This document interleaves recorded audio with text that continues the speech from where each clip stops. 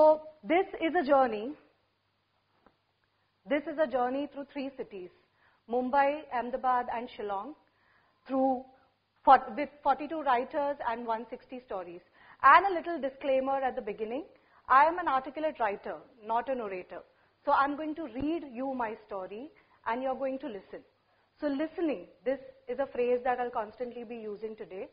This act of listening, the patient act of listening, is what you're going to indulge with me today.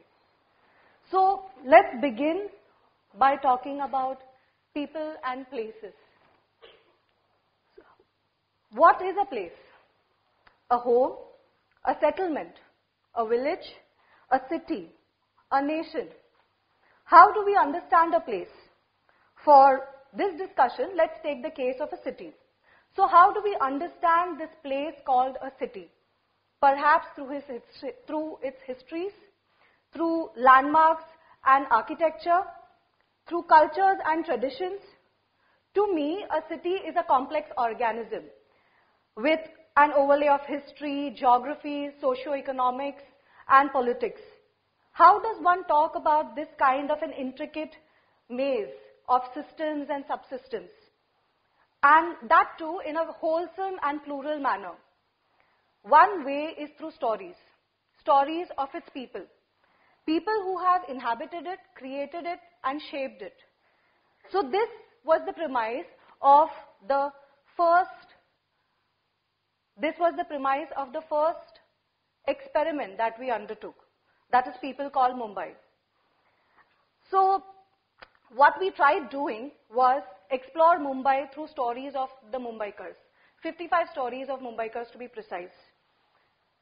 This started out as a workshop at our studio, and the brief was simple. Let's try to understand Mumbai through personal narratives. The argument being that finally your story and my story are what comes together and forms the city's story. So I'll give you an example. One of the stories written by Sachi Marvin Kurve about Inder Bhai or Inder Singh, who sells grains at Kabutar Khana in Dadar. So this story not only talks about the life of a street vendor in Mumbai and the chaos and the geography around Dadar railway station, but it also digresses to talk about his father, who was a mill worker. And through his father's story, the story of Mumbai's mill history is spoken about, the strike, the eventual shutting down, and his temptations with the crime world, and finally his resolve of honest labor and deciding to sell grains at Kabutar Khana. So this is the shop that Inder Singh has inherited from his father. Similarly, there are a range of stories that surfaced through this experiment. So we have a photographer at Juhu Chowpatty who doubles up as a lifeguard, a successful businessman from Bhuleshwar, a stranded tourist who now rides Ghoda Gadis at Gateway of India, the city's only Tibetan restaurant, an artist on the pavements of Kalagoda, which is incidentally a cultural district, a Japanese Buddhist monk, one of his kind in the country maybe, a very relaxed story about Ginny Ben, who's a potter's wife, a Brazilian martial arts expert, this famous duplicate of Anil Kapoor. So there are these range of stories. And what happens is, with these whole range of people's stories coming together in the space of a book, what it offers is a very plural reading of the city. So there is no one reading. There are multiple readings of the city, and this is the idea that it tries to emphasize. So this is the first takeaway. An overwhelming understanding that there are so many people around us with such fascinating lives, and there is so many more stories waiting to be heard from our everyday. All we have to do is pause and listen, like you're listening right now. The second city. A year later, we decided to explore this idea in another city, and that was this city, Apnu, Ahmedabad. And I'm going to read to you on this note an excerpt from a story written by Sriram Natarajan about discovering Ahmedabad. The days are getting hotter in Ahmedabad. The light is piercing bright, and the white buildings of the city reflect it all like mirrors. Time has come to start the day early, but the summer sun in Ahmedabad is not only uncomfortable, but it can be downright dangerous. At around 8 a.m., I cross over the Ellis Bridge and the sun is already blazing. The Sabarmati looks alluring, and I have half a mind to jump in and have a little swim. I had planned to head all the way to Vatwa, across the city, to visit Qutub-e-Alam Dargah, but then decide to limit my exposure to the sun and head instead to Manik Chowk. There is the Mujawar at Badshami Hajiro, that I have planned to meet. Today, I'm looking for stories and myths that constitute the imagination of Ahmedabad's history. Being a medieval city with more than 600 years of history, there are a lot of myths and memories and stories waiting to be discovered in its narrow streets and mohallas. The idea really took shape during the discussion with Hamid Raj, a faculty at CEPT. Hamid had once said, "Walk around and get lost in the streets. The best way is to talk to people because Ahmedabad's history and myths form a part of the collective consciousness of the city. We are told these stories as children. Old grandmothers tell their grandchildren at bedtime. There are tales told by old mujawars, holy men, and even tramps that roam the city. In this way, the city's mythology is kept alive. For example, an entire community that lives around the winged city of an old dargah will know its history and significance." I agree with Hamid's suggestion. But my only worry being that each person I talk to will have a different version of the story. And then I will be at loss as to what to write about. "Well, they are all equally valid," says Hamid. "That's how stories are. It's less important to know which one is true or the correct one, but rather what each story tells you about the city. The beliefs of a person narrating it to you.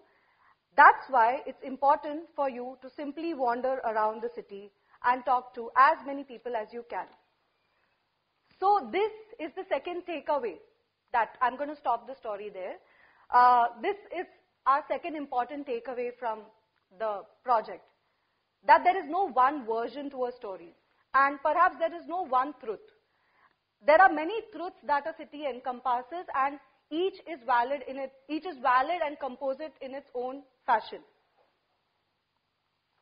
Cut to 2017, and we were set out to explore the third city, Shillong. Shillong is nested in the eastern Khasi Hills, a city with very different and distinct culture from the western part of India that we live in. During the course of writing, we not only connected to a new place and new culture, but also this act became a act of self-reflection, because we started reflecting on our own cultures, our beliefs, and our own histories. Let me give you an example. For many writers who are visiting Shillong for the first time, and many of them who belong to the western and northern part of our country, the matrilineal system of the place was a surprise, in pleasant ways and in unsettling ways. Being consciously and subconsciously used to patriarchal ways of living, it was unusual to watch entire markets, offices, households being run by women. Here, the act of unsettlement was an act of self-reflection. Another example. As city slickers, we are used to seeing grey concrete landscapes as cities. The presence, like Shillong has an omnipresence of nature around it. There are painted skies, blue skies, painted clouds, all greenery everywhere. And this can be often disorienting for a city slicker. And we are quick to paint it as a hill station. Well, hey, it's not a hill station. It's a living, breathing city. So our third and most important learning, that India is indeed many Indias. It's diverse and distinct. And often we assume that we have understood our countrymen and overlay our version of Indianness on them. This is a haste, a lack of understanding, perhaps stemming from not engaging with each other's stories intimately. And on this note, I will conclude with how this journey of story finding has affected us all, the writers. Well, it has changed us definitely. each conversation, each person we have met, each story we were compelled to write has changed us. These are stories of so-called ordinary people, people whom we would have rarely given a thought about or engaged with in a conversation otherwise. However, each conversation opened us to look at humanity. Some people inspired us, some people brought joy, and some moved us. Many of us have literally sat at our keyboards struggling to find the right words to express their story. And yes, we have made many friends. The last takeaway.